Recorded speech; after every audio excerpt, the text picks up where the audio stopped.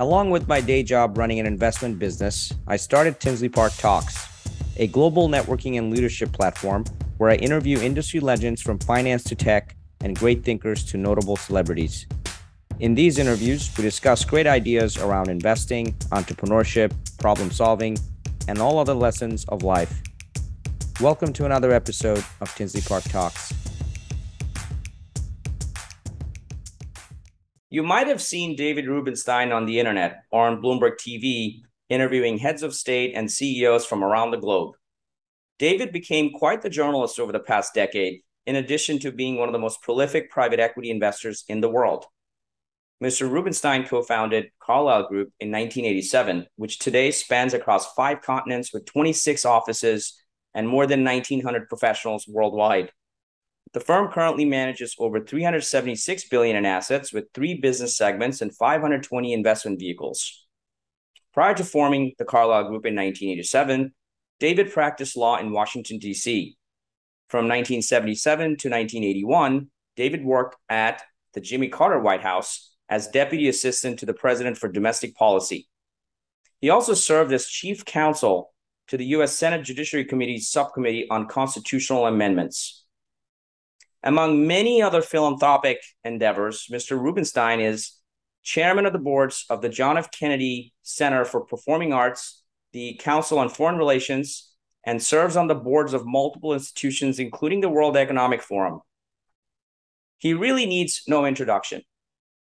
I am thrilled to have him join as my guest today. Welcome, Mr. Rubenstein. Thank you very much for letting me participate in this podcast. I'm honored to be with you. Same here, David. So as an only child growing up in Maryland, what key lessons would you say you learned from your parents? Well, as an only child, you tend to focus more on probably solitary related things, but you probably spend more time reading or thinking and not fighting with siblings. So not having any siblings, I didn't have as many people to fight with, but I had parents who were not college or high school educated. They were interested in my getting a good education, but they didn't push me to get a particular degree in one area or another, really. And so on the whole, I had what I would call as a satisfactory childhood. I don't have any psychiatric problems that require me to go to a psychiatrist because of my childhood. But clearly, I had a modest upbringing, but not a poverty-stricken upbringing, but modest blue-collar upbringing. Right. Now, according to your mother, being a dentist is the highest calling of mankind. How did you manage not to disappoint her when you chose a different path? Well, I told her many times that I thought I might get arthritis in my fingers and that I have nothing left to do if I was a dentist. She thought it was a great profession because you got to be called a doctor. You didn't have weekend hours.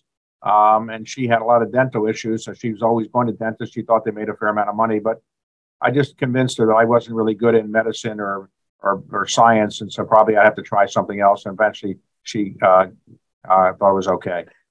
You also wanted to be a professional baseball player, correct? Well, and that was when I was 6 or 7, maybe even 8. But then I realized if you're Jewish, you probably have to be an owner if you're going to be in major leagues, not a player.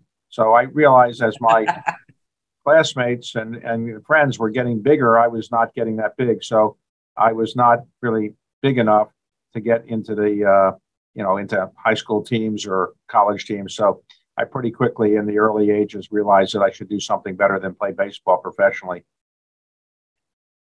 So you got your undergraduate degree at Duke University and subsequently went on to attend the University of Chicago for law school. What made you choose these universities, one? And would you say your parents advised you? Or did you have a mentor or other influential people that guided you in your selection of these top schools?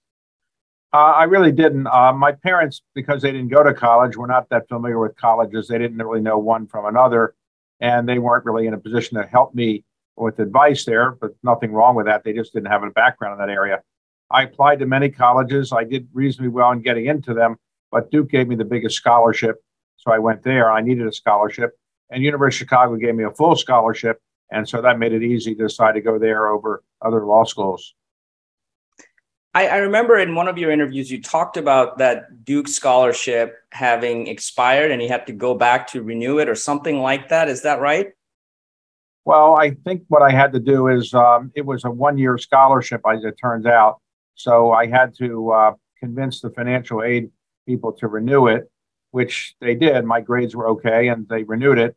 But it wasn't a full scholarship, and I wasn't one of the star students there. They had a program at Duke called AB Duke Scholars, which they still have, which are people that get full rides, and they are the students who are likely to be Rhodes Scholars or something like that.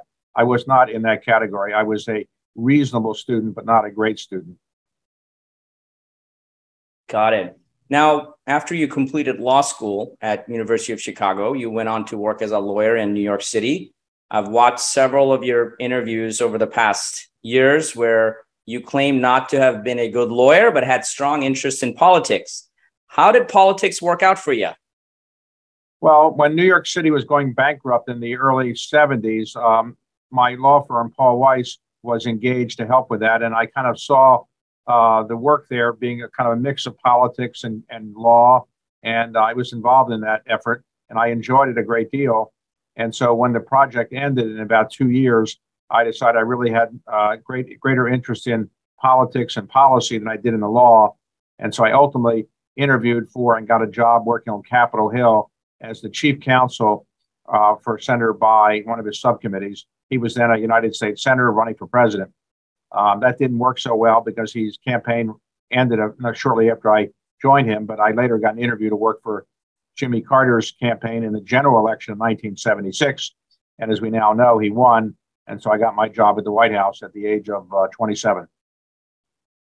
And how did that job work out? What was your experience during the Jimmy Carter days? Well, I enjoyed it. I worked around the clock. I was not married at the time, so I could do anything I wanted in terms of time. But I never took a day off. I just obsessed with working at the White House. I got to know President Carter reasonably well and other people on the staff, and I thought it was, I couldn't enjoy anything more than I was enjoying that job. I thought Carter would get reelected. Maybe I'd be the senior domestic advisor in the second term, and probably then have a life of being a lawyer, government official the rest of my life and working and living in Washington. But as we now know, Carter lost his reelection effort to Ronald Reagan. I didn't think that would happen. I thought Reagan was too old, too conservative, too not substantive, but I was wrong. And so I had to go back and practice law, which is all I knew how to do. And I really wasn't that great a lawyer, and many law firms were not interested in me. So I eventually got a mid-sized law firm to give me a senior associate position, not a partner position. And I did that for a number of years, but I realized pretty quickly that I wasn't a great lawyer and wasn't that interested in it. And so in 1987, I started Carlyle. Got it. So great experiences. What I'm really interested in learning, and I think our audience as well, is how did you develop this resilience from changing the career in politics and in DC to now having to go and build this initial investment team in DC, an unlikely geography for a private equity firm at that time. And how were you later able to attract investors to the Carlyle Group? Well, I wouldn't say it was easy at the beginning because there were no private equity firms or buyout firms in Washington then. It was seen as a government city. I argued to our investors that we understood companies heavily affected by government regulation better than people in New York or Los Angeles did, and maybe that resonated.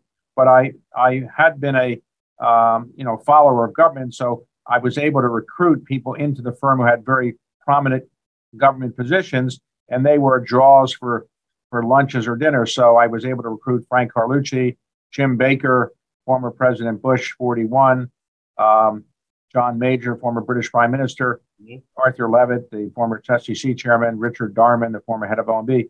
And with these kind of people in the firm, I was able to hold a dinner or lunch where I would invite investors or potential investors, and they would want to hear from Baker or Bush. And it helped get me in front of people. But in the end, you have to have a reasonably good track record. And I recruited people in the firm who knew something about investing, and we had a reasonably good track record at the beginning. But it was not easy to raise the initial capital, for sure. Mm-hmm. So you mentioned Jim Baker. I have to disclose that being in Houston and an avid goer of the Memorial Park here in Houston. I don't know if you're familiar with the Memorial Park. I run into Jim Baker quite a bit. In fact, I've run into him in the last 5 years frequently, and every time I saw him, I stopped and shook his hand and said hello. So I could call him my friend. I actually asked him to join my show here. He told me, Najib, do you think I want to do podcasts at my age, or I rather be duck hunting or quail hunting? So Jim Baker, if you're watching, I hope that you reconsider coming to my podcast. This program is in partnership with Nesh. For more information, please click on the link below. Did you know that your company's most valuable assets are the knowledge stored in your experts' minds and the content they've created over the years? These assets form the foundation of successful teams. When experts go on vacation, move teams, go on parental leave, retire, or resign, your teams find themselves in the dark, resulting in onboarding delays, quality loss, burnout, and drop in customer satisfaction. Nesh revolutionizes this for you. Nesh turns subject matter expertise into subject matter avatars to preserve this knowledge. Nesh connects all of your company's content, turning treasure troves of data and knowledge from your experts' minds into precise, searchable answers.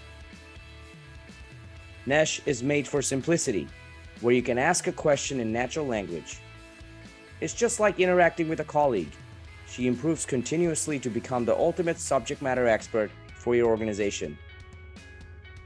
With Nesh, use your knowledge as a superpower to bring innovative products to market, grow business blazingly fast, and provide an extraordinary experience to customers.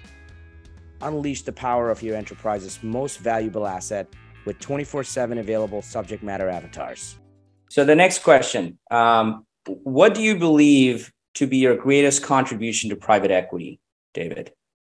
Well, I'm not sure I made any great contribution to private equity, but probably the thing that people will say about me is that I developed the idea of having multiple funds within a private equity organization, not just buyout funds, and that I globalized the business. Carlyle in the early 1990s developed multiple funds, not just buyout funds, and we took advantage of our brand name, and then we took to sell funds in areas that we had not yet been involved in, and then we globalized up to building funds in Europe, Asia, Japan, Africa, the Middle East, and so forth. So institutionalizing it was one way to look at it, as I helped to institutionalize private equity by making it a big enough business so you could really have a publicly traded vehicle coming out of it. Right. And a lot of other funds have followed suit after you. They have, and they've done a better job in some cases than we did. So yes, there are a number of firms, Blackstone, Apollo, KKR, TPG, among others, are global and involved in many different disciplines. Correct. So let's jump onto the book now. So this is your new book, How to Invest, that is not yet out, correct? This is an advanced copy that I received. When does it come out? September the 13th. Okay, so just a couple of weeks from now. So I've had the pleasure of reading this book, and I would like to talk to you about this book. I'd like to thank your team behind the scenes first for setting this up. So in your book, you preface, quote, "Much of life simply revolves around predicting the future and then taking actions that reflect the view of that future. Like everyone, I have made some good and bad predictions about the future and taken some smart and not so smart actions based on those predictions. If you could point out one common mistake investors make, what would it be?" Well, what I was saying at the beginning is that life is all about predicting the future, but that the investing world is also about predicting the future, but it's a very precisely measured way of predicting the future, so that you can measure your profitability and so forth in ways you can't quite measure other decisions in life you might have made about predicting the future. I would say in terms of predicting the future and the mistakes that people often make about predicting the future, is the most common mistake that investors make is when the markets go down, they get out of the markets, or they just take their money back. When the markets go up, they decide to rush into the markets, and typically they get into the wrong time and they get out of the wrong time. It's much better when markets are in trouble to then invest. You may not get the absolute bottom of the market, but you're probably likely to get near the bottom. And the same is true when the markets are very strong. You're probably not, going to get the topping exactly right, but probably that's a good time to get out. Okay. Now, if you were building a portfolio that consists of mainstream, alternative, and cutting edge investors, categories you define in your book, which investors would you select in each category and why? Well, clearly, the people who are in the alternative category, people in buyouts, growth capital, venture capital, have done extraordinarily well over the last 20, 30 years or so, getting outsized returns by any measurement. But it has some more risk associated with it.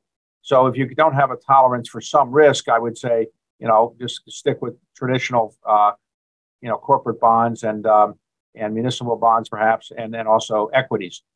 If you want higher rates of return, but you're prepared to take the risk, alternatives would be probably a better opportunity for you. But then I also mentioned, as you say, cutting edge things. Things are not have been around that long, but people are really happy to invest in them in some cases. Some people criticize these areas, but they like SPACs and cryptocurrencies. Correct.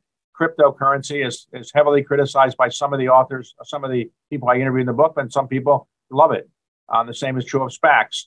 SPACs have had real problems lately. Cryptocurrency has had some real problems lately. I don't think either are going away, just like I think ESG is not going away. I put that in the book as well, talking about that as a cutting edge type of investment. Given all the economic cycles you've encountered and lived through in the last few decades, what type of asset class or investor type would you say outperformed during these cycles relative to others? Well, in this cycle, clearly value investing tends to do well because as prices have come down, value investors are able to come back in and buy things that were used to sell for $1. Now they're selling for 50 cents and they can buy them at 50 cents. And they might be worth $1 again in the future. So value investors probably are in pretty good shape these days. Okay. And out of all the investors you interviewed in your book, how would you sum up the best investment advice they've shared with you? Well, the best investment advice is to make sure you know what you're doing, read everything you can about the opportunity, make sure you have good partners associated with you or people you're working with, and don't put too much of your money in any one investment or any one category. Diversify. Good answer. Going back to Jim Baker again. So in your book, you quote, prior preparation prevents poor performance. You mentioned in your book as an aphorism drilled in by former Secretary of State Jim Baker's father to him when he was younger. How do you apply this aphorism to investing? Well, I think it's very applicable because I think if you're going to be a good investor, and the people I interview in the book are all great investors, they all really prepare. They know what they're doing. They read a lot. They don't just do things off the top of their head. And so I think you can't do too much preparation. Obviously, you can't get paralyzed by too much preparation. Sometimes I get investment committee memos that could be 200 or 300 pages, an over-analysis perhaps. But I do think that in the end, you really need to know what you're doing. And the best way to do that is prepare, read, make sure you've talked to experts, make sure you know everything about the investment you're about to do. Okay. Well, you're a great philanthropist. And, in this book, you've interviewed dozens of investors. Would you say that philanthropy is a natural act for most successful investors you met or interviewed, or is it a rare trait? It's actually very common because clearly if you're in the investing business, aside from people investing in endowments or college endowments or things like that, people make a good deal of money in this business. And when you have a good deal of money, you can spend it on yourself and buy boats and planes and so forth. But in the end, I think that most of the great investors are less interested in those kind of additional material assets than they are in just continuing the game of wits, winning. And then ultimately they realize they have so much money, they want to give it away. So virtually all of the people I interviewed today have extensive philanthropic commitments. And I think that you've influenced that in many ways. So thank you as an American to another American. Your work in philanthropy is quite commendable, sir. Thank you. Now, are you worried now that we're in a recession, or is it less worrisome to you because private equity can buy at the bottom? Or would you say we're in a banana?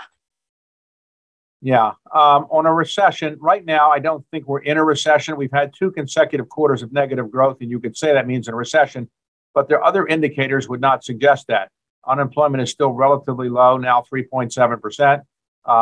I'd say retail sales are in reasonably good shape. Tax receipts are in pretty good shape.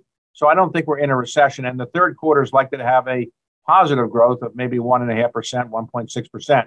So I think we are avoiding a recession currently. But there's no doubt that when you increase interest rates by the level that the Fed is thinking of doing, and it's already done, it's more likely than not that you'll have what's called a hard landing, which is a recession.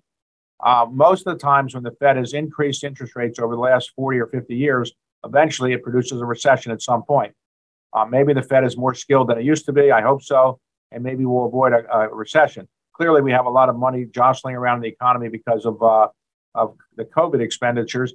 And maybe that's going to change things. But normally you would say we're probably heading into something close to a recession. But right now, our economic indicators do not suggest we're about to get into a recession anytime soon.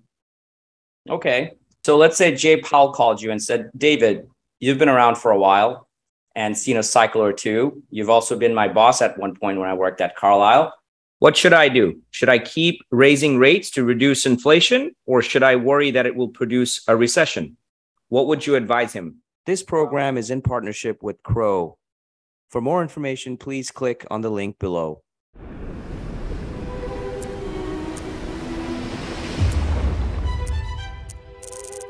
Interest gas prices are devastating.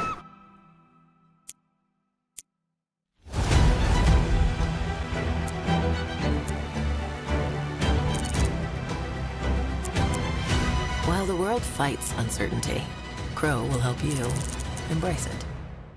Embrace volatility. Crowe. As a general rule of thumb, it is thought that unemployment and a recession is worse than higher inflation often. But I think in the end, the main task of the Federal Reserve is to worry about the strength and viability of our currency and to deal with inflation. So I think that I would probably err on the side of worrying about inflation than I would about unemployment at the moment. And so I probably would keep interest rates high and continue to increase them to the point where it's clear we are able to get economic indicators in a better shape than they are today. Okay. Your book is titled How to Invest. Now, if a fledgling investor is trying to make a mark in the investment world, how would you advise him or her how not to invest?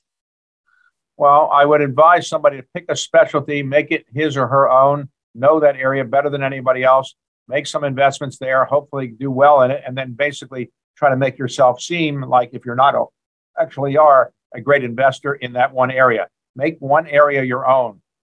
It's hard to be a great investor in every area. And so find something you know well, study it, and make sure it's something that you're interested in as well. So you want to spend time on it and then try to, do well in that area and then let people know about it. And then ultimately you'll increasingly get investors to invest with you. Okay. Also in your book, you talk about the importance of humility, the ability to lead and to inspire others orally in written form or by example. You also emphasize the importance of resilience that's needed to be a good investor. At what different stages of your life did you acquire these values and principles? Well, I'd say resilience is something I got when I kind of lost my job at the White House and I had to go back and remake my career. In the early days of Carlyle, it was difficult. I wasn't sure we'd really make it. And so I had to be resilient in that regard as well. I would say, in the end, if you're going to be a good leader or a good investor, you have to fail along the way, make some mistakes, learn from it, pick yourself up, and get back into the arena. And that's what I try to do. But obviously, other people have done it better than I have.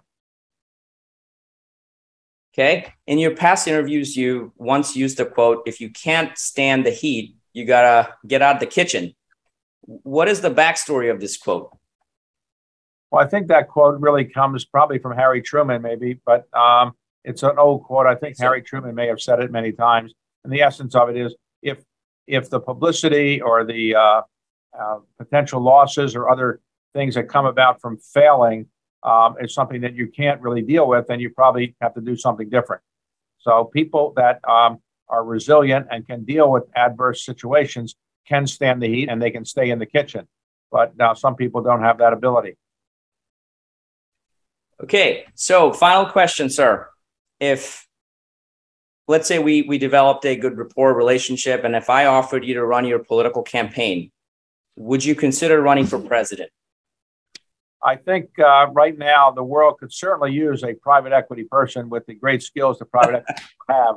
But I suspect there's not likely to be a private equity person elected president in the near future, though my former partner, Glenn Youngkin, I'm told is thinking about it, and he'd be somebody that has an extensive background in private equity. But you never know. If you were my campaign manager, I might be able to overcome being in the private equity business, and maybe I would win. Who knows? Who knows? Well, with that, sir, thank you so much for your time. I know you're an extremely busy person. So thank you again. Thanks a lot. My pleasure.